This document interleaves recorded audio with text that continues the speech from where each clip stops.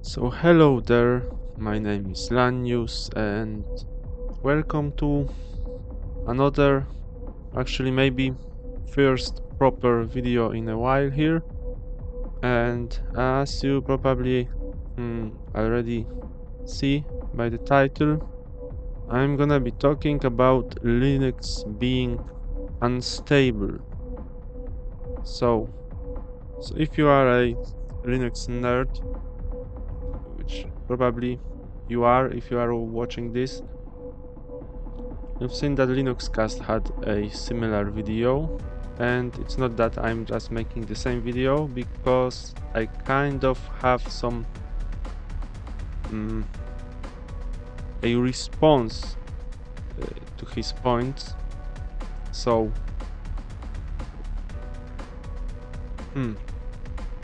first of all, Linux is kind of unstable, but why? So of course the first argument would be, oh, it's not Linux, it's because this and that program. So the first thing that makes Linux significantly, Linux desktop significantly less stable than Mac OS or Windows, is the fact that Linux is basically built from a bunch of separate software projects that are often not even necessarily aimed at just Linux or given distro or whatever, and well, they sometimes have some problems, have some bugs, and in macOS or in Windows, the default applications, the default core elements of the system are actually made by one company. Okay, so every aspect of this is in control of this given company, so Microsoft or Apple, right? And in Linux,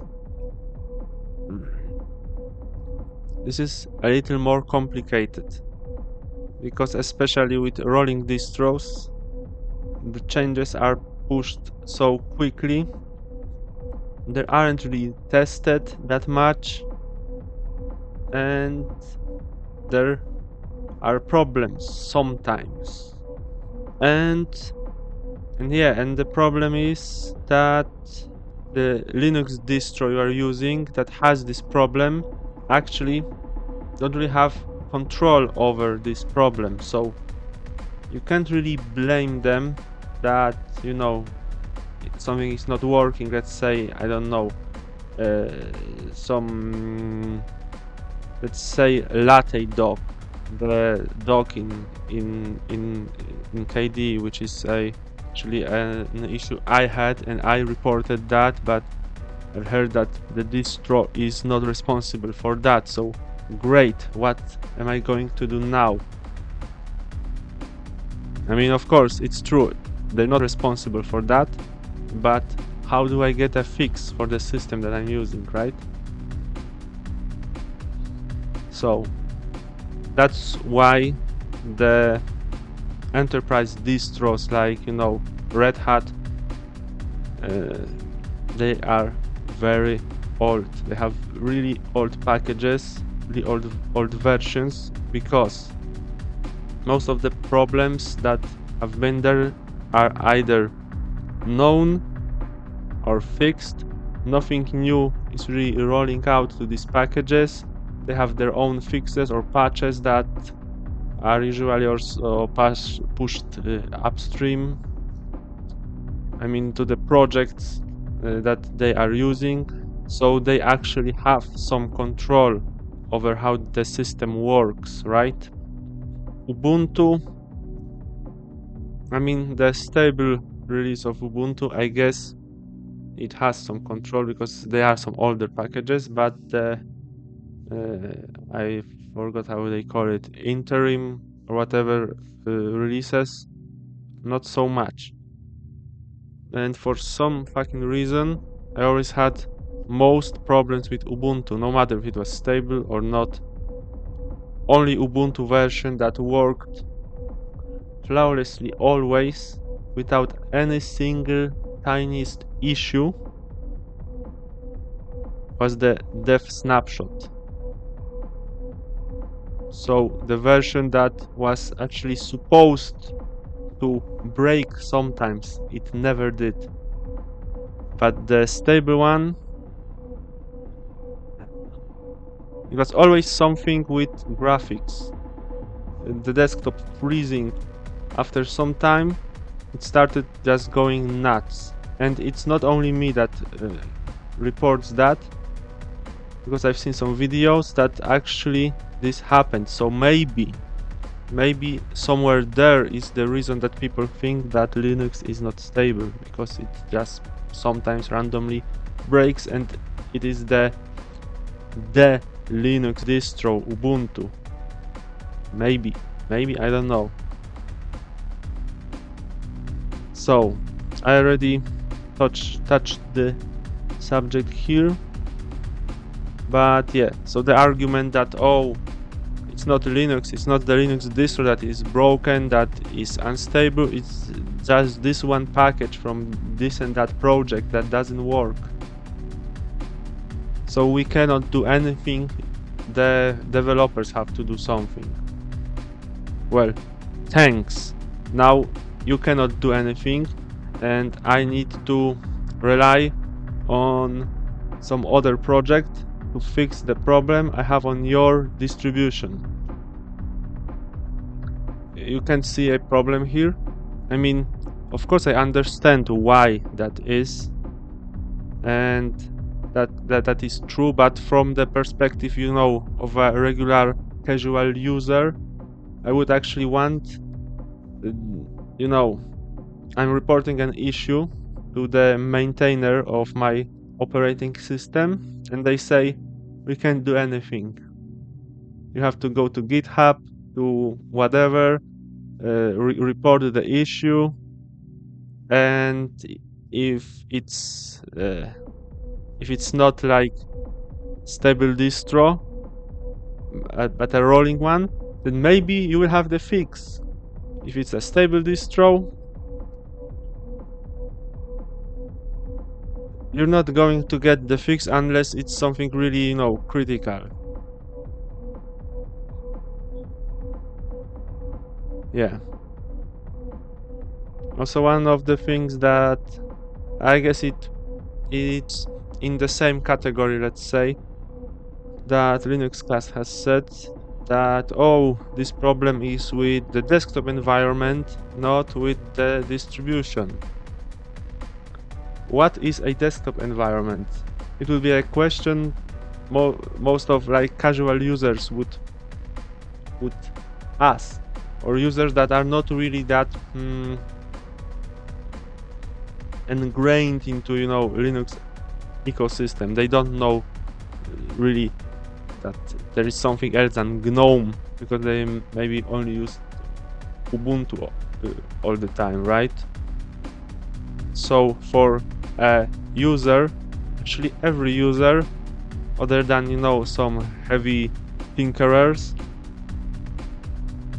you get the system, the distribution, and you treat it as a, you know, complete system with the desktop, with everything that's going on in the backend.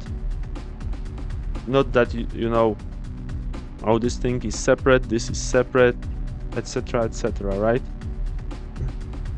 So if something is broken, it is broken, and it is Linux, so Linux is unstable, so I'm going to, I don't know, not use it or use other distribution and whatever. Because not everyone would go and, I don't know, try other desktop environment, try some fixes, some whatever. And yeah, so Linux is kind of unstable because it is just so fragmented. And I don't mean that there is 1,000 or a million different distributions out there, but that the one given distribution itself is already kind of fragmented, because they have kernel from the Linux kernel, they have GNOME from GNOME, or KDE from the KDE Foundation. They have some other projects that are not, maybe they are part of GNU project or not, or just some really tiny project, some projects from maintained by some companies like Red Hat, even the printing server is maintained by Apple, by the way. So there's really many points of failure. This is what I'm going at. So unless you're using like Red Hat, which is even older than Debian stable usually, at least at the point I was looking at it, it had older packages than Debian old stable. So because the new stable is quite new at this point, I mean the older one. So other than that, there is a risk of instability you don't really get with proprietary operating system. So that's that. And a little anecdote, which I already said about Ubuntu giving me so much weird problems. Also, I had it with OpenSUSE as well. OpenSUSE lib, which was just a pile of garbage. I never had any issues like that with Arch Linux, which is the go-to distribution to break, have these all weird problems, developers shipping some totally broken core packages. I don't know, I just been lucky, I guess, that it never have broken for me. If there was some problem, it was like tiny one, fixed just by next update, which was, I don't know, next day. So I was not really on that train, but after some time I think that maybe really the rolling distribution model is actually better for the desktop, because if something in the multitudes of packages is broken somewhere, since the updates are coming constantly, there's more chance that this will be fixed like quickly, not like in the stable distributions, which could just keep some obscure bugs because they are just keeping the older version of the given package, given library, given whatever. So yeah, that was this Talking Head Linux video that wasn't there for quite a while.